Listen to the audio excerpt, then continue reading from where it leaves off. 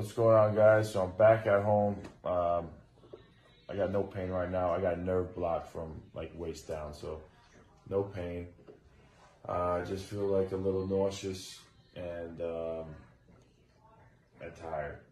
About to take a nap, but surgery went well. I feel really good about this surgery. Even like crutching myself into this bedroom, such a better experience than from the last surgery.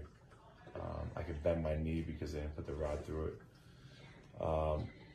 The surgery was supposed to be like anywhere between an hour to 2 hours. It ended up being 3 hours. There were some things that went down in there that they didn't foresee happening, and they had to make some changes, which I'll get into.